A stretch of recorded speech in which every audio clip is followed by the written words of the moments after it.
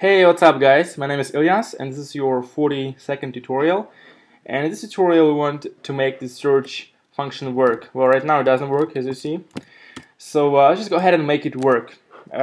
First, we have to set this input's ID to something. So I'll just name it search so we can track it.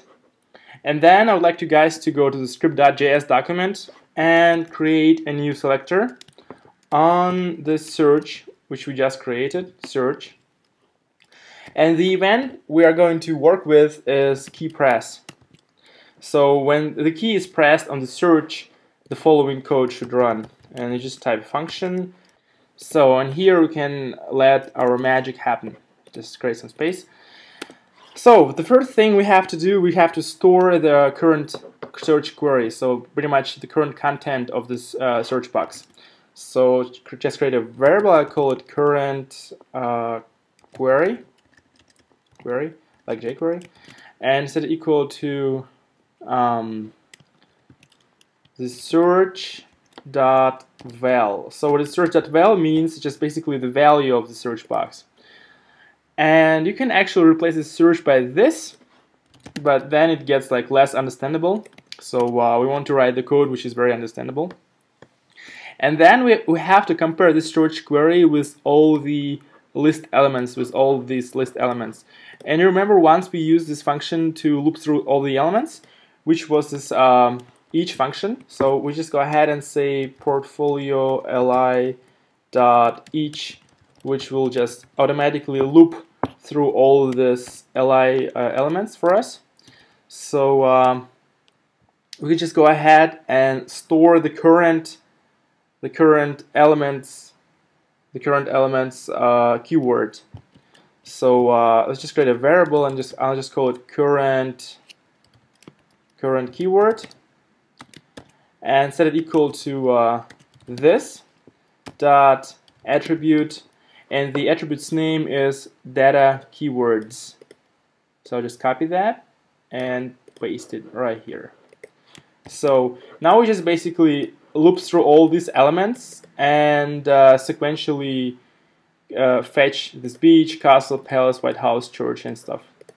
So this is what we are going to do, and then we need to compare the two queries. Of course, we need to check if in our remember in one of the tutorials on chatbot we had this built-in function called index. So just in our case, we are searching for query in the keyword, and so there will be current keyword dot index of, and here in this brackets we just type the text which we are looking for, and we're looking for the current query. So we're looking for the user input in this keyword, and it should be less or greater or equal than 0. So of course we need to create an if statement for it. So if it's less or equal than 0 or to 0, that means that we actually found this search criteria, search query in the keyword in one of the elements, and we can just go ahead and display that on the screen. So I'll just say this dot show. But before we show this element, we make sure we hide the rest. So basically, when I start typing my request, I want first the elements to be hidden. So I'll just go ahead and copy the selector and just say hide. Just hide all list entries first. So I think this code should work, and now let's just go ahead and test it. I know that this picture has a keyword nature, but it doesn't have a keyword. It's a beach actually. Beach, yep, it works.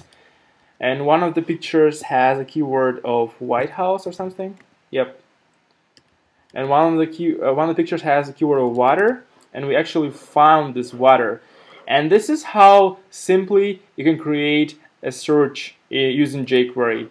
So how you do that? You just store your query to a variable, you hide all the elements, and then you loop through each element and you compare the search query with a keyword. So you're just pretty much looking for your query in this keyword, and if it's there, you can show this element.